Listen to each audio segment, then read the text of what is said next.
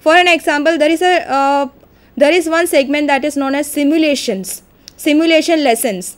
In those simulation lessons, various new approaches, various new methods, various new techniques are taught. For an example, if you look into the teletop, you will find that if you are teaching accounts in class 11th or 12th commerce, there are methods that are given. For an example, inductive method, as I told you. What is inductive method? Inductive method is something that start with the example and then it come to the definition. Second is a deductive method, where you will find the definition is there, and first the definition is explained very nicely, and then the examples are taken from the students.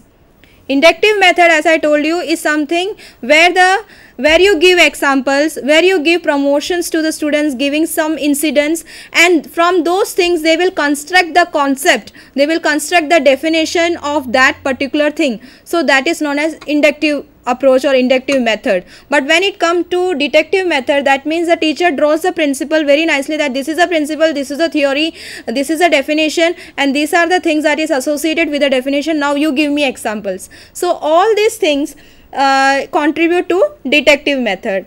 The next method is the analysis and synthesis.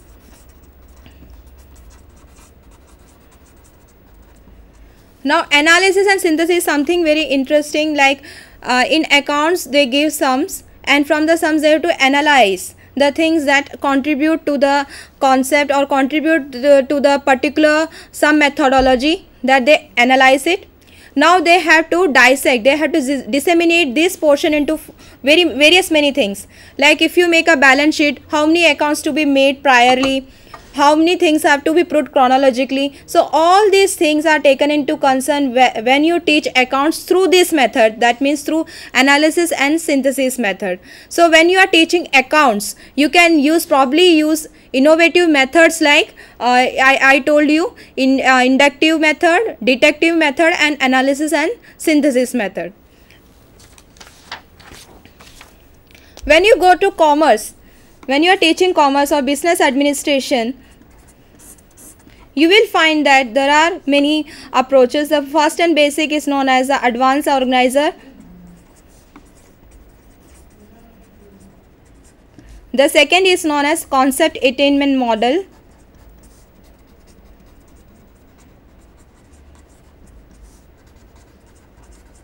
The third is known as comparative method.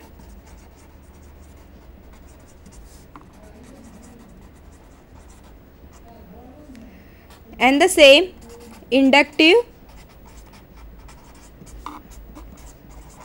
deductive. One of the most innovative methods that are used in commerce is advanced organizer. What is advanced organizer?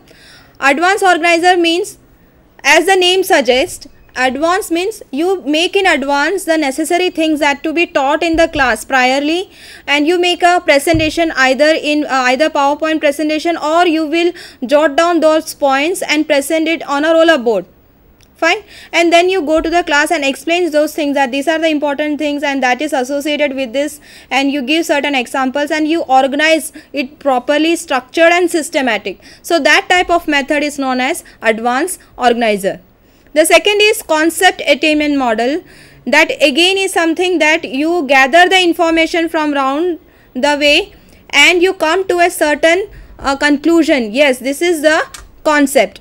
Fine. For an example, if you are taking teaching warehousing in commerce, what happens here? You ask them to collect information, what you do about the goods, where do you keep the goods, okay, what are the things that to be kept in mind when you store goods. So everything they do, and ultimately they come to the concept, yes, that this is known as warehousing. Next is the comparative method. Comparative method means comparing two concepts, the demerits and the merits, the advantages and the disadvantages. So simply it is known as comparative method, and it is very useful in commerce. And the last is inductive, deductive. I think it is very well acknowledged what is inductive and what is deductive. Inductive means starting from an example and coming to the concept, and deductive means from the definition you are coming to the examples. So this was about what are the new innovative methods through which you can teach commerce subject. Next is Hindi. So here you can use Khandanvi Paddhati.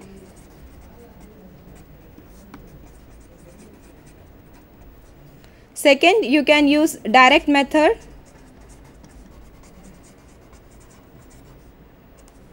Then the same inductive, deductive. When you are teaching Hindi subject, you are mainly the poem. Then one of the innovative methods to teach poetry is a Khandanvi Paddhati. Now what is Khandanvi Paddhati? Khandanvi means kavya, the dissections of the poems, and elaborating the poems and the contents with the incidents or with the associated words, figures of speech or ornamental language. And when you teach through this method, student will understand the minuteness or the details of about the poem given, or the what is there in the lyrics, what is the importance of such lyrics, or why it has been written like this. So Khandanvi method Paddhati is one of the most innovative methods of Hindi. Second is a direct method. Direct method is very simple. Here you have to, it is given, there is introduction, there is model reading. Model reading means model reading of the paragraph by the teacher and model reading of the same paragraph by the student. And having this, why direct method? Because in language we have to satisfy 4 skills, that is LSRW: listening, speaking, reading and writing. These 4 skills are only satisfied when you teach through this method, that is known as direct method. And the same inductive and deductive method. Next is English. When you teach English, there are categories. When you teach grammar, there are 3 methods through which you can teach grammar.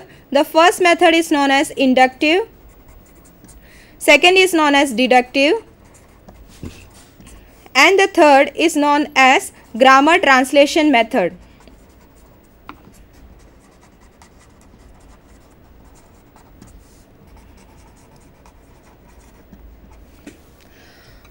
When you teach grammar in English, it can be taught through 3 innovative methods, that is inductive method, deductive method and grammar translation method. Up till now you are very clear with inductive and deductive, but when it comes to grammar translation method, it's very simple.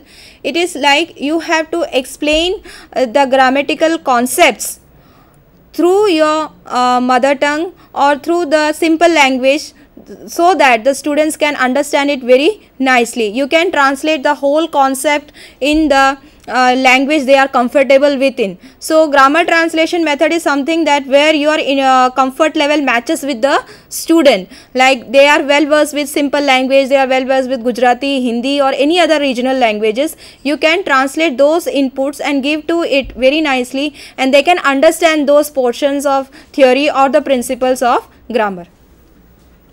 When we go to prose and poetry, the same thing.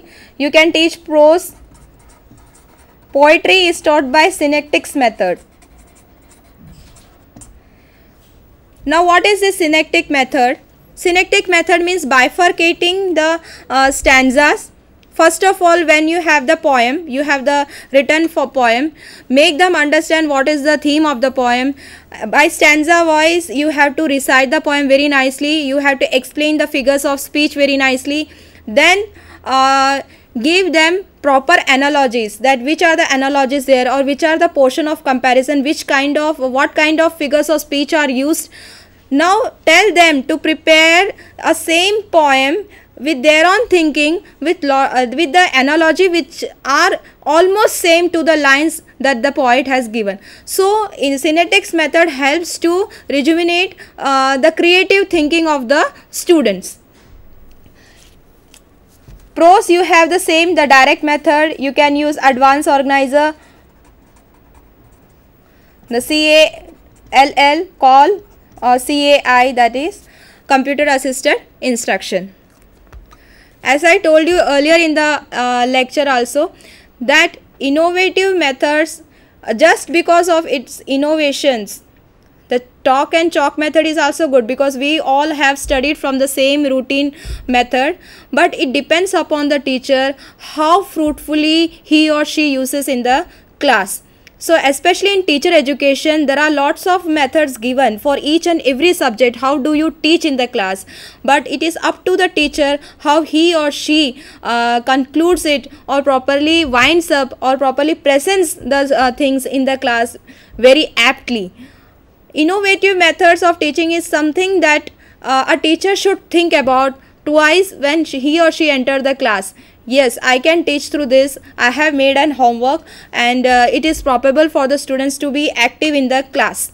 So the basic theme of innovative method is that to increase the activeness of the students, and the teacher as well to be an active participator, a promoter, and a facilitator in the class, only so that a teaching learning process have no stoppage. It goes and goes.